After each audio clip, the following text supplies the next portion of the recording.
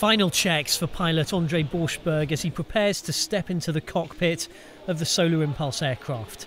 After several delays due to bad weather, the plane is finally set to take off from China and head out over the Pacific. It'll be the project's longest flight yet. Related to the duration, of course, is the uncertainty of the weather, but it seems to be that we have a good weather window.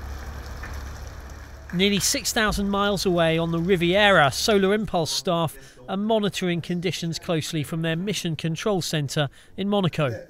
Here, a team of engineers, meteorologists and flight planners keep a close eye on weather conditions. It's a non-stop job with conditions changing from moment to moment.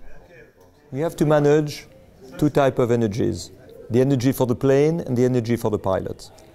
The energy of the plane, it depends on the cloudiness, it depends on the speed at which you fly with tailwind or headwind, and this is already difficult. To this you have to add the energy management of the pilot. The pilot needs to sleep little naps of 20 minutes at a time. For this you need the autopilot, so you need no turbulence and no clouds. And you have to integrate this into the general weather pattern. So it's like a huge puzzle in 3 dimensions. In this case, weather analysts soon saw that an atmospheric front would force the plane to land earlier than expected in Japan. The team are now preparing for another long flight to Hawaii and celebrating the last leg, which covered more than 2,800 kilometres in around 44 hours. Those are new world records for solar-powered flight, but records the team will be planning to break again soon.